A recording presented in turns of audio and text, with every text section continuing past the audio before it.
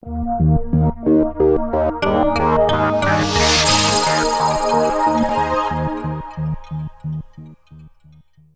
of ceremony as the Canadian Historical Aircraft Association Museum hangar officially opened at Windsor International Airport.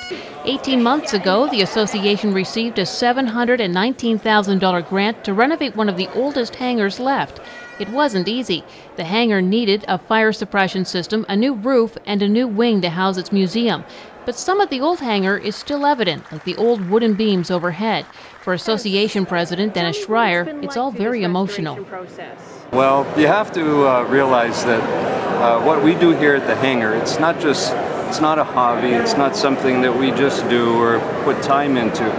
It runs into our soul. It's a part of us. The hangar is historically significant because of the role it played starting in 1940, when thousands of young men learned to fly different aircraft for the battle during World War II. Back then, it housed No. 7 Elementary Flying Training School. On our Prime Minister's birthday, December 17, 1939, the British Commonwealth Air Training Plan was signed into existence with the Australians, the New Zealand, the Brits, and the Canadians. Formed this training plan.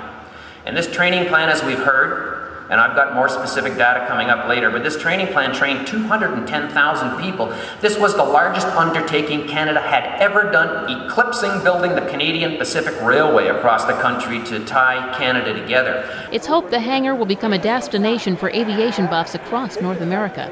Adelle, Loiselle, Blackburn News.